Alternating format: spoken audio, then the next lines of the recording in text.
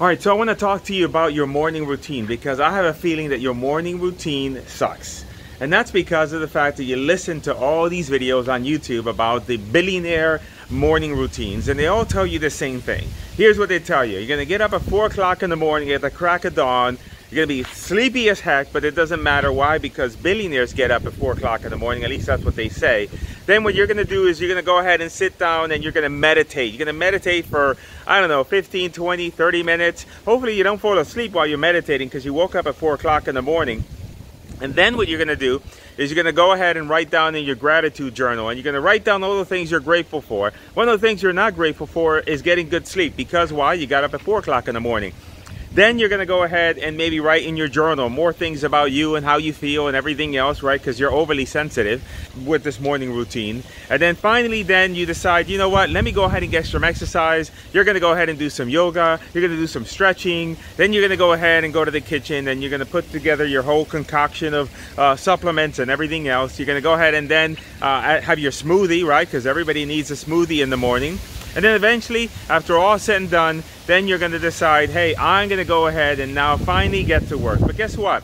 You might need a nap. Why? Because you're exhausted. You got up at 4 o'clock in the morning, you did all these things, and you haven't even done one damn thing for work. That is not a morning routine that I recommend. So here's the morning routine that I recommend. Number one is starts the day before. The day before, you're going to sit down and write down the 3 most important things you want to get done tomorrow. These are the things that are going to move the needle. These are not going to be like doing admin stuff or organizing your drawers or maybe responding back to all those people that DM you and private message you and send you a text message and they're wanting to hear back from you because they want to catch up and see how you're doing. It's none of that stuff. There are things that are going to move the needle in your business that if you get those things done, then you are going to do the most important thing that you need to do in order to become a billionaire. You know what that is? Make some money.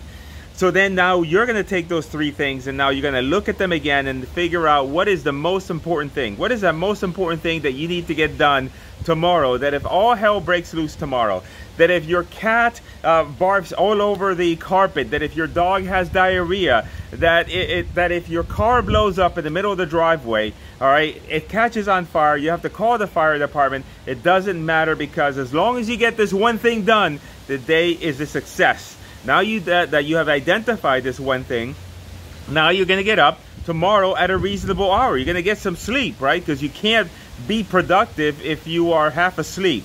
And then what you're going to do is you're going to go ahead and get your coffee. You're going to get your morning coffee. Okay, look, I understand. You may not drink coffee. You're an alien. You're not from this planet. You've got to drink some coffee. Got to get some juice into you. And you say, Chico, I don't need coffee. I think it's bad for you. Listen, drink some coffee. And then what you're going to do is you're going to go to your desk. You're going to sit down and you're going to get to work. You are going to get to work. You're going to work on that thing. And then finally, when you get that one thing done, or when at least you have worked on that one thing for at least a couple hours, 2 or 3 hours, then finally, now you can finally do that meditation. You can finally do write in your gratitude journal, because now you have something to be grateful for because you got to work and you did whatever it is that you wanted to get done. And then you can also do your yoga, you can do your exercise, and you can do all that without feeling bad about yourself. Why? Because you got the most important thing done. And then after you do all your stuff and maybe have your smoothie, then at that point, then you can go back to work and work on item number 2 and work on item number 3. And if you do that every single day, I guarantee you're going to make more money. You're going to feel better about yourself.